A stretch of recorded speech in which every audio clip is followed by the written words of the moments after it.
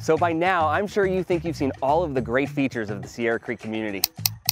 But let me show you all of the custom details in this home, 9495 Flying Horse Road.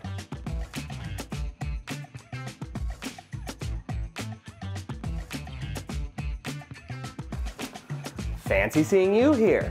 But in all seriousness, how do you not walk into this home and just absolutely fall in love with the aesthetic? All of the right colors and this formal dining room with its own private sliding glass door to the backyard sets the tone.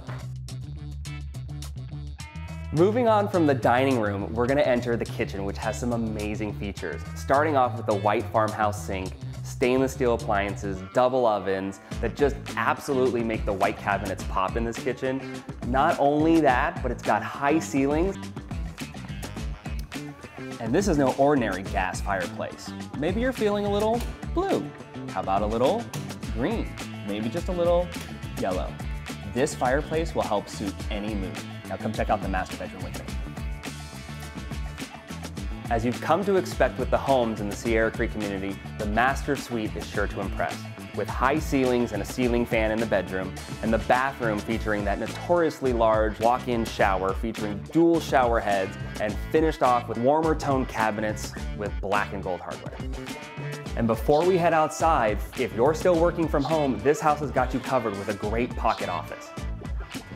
And lastly, the laundry room would even maybe make me want to do some laundry.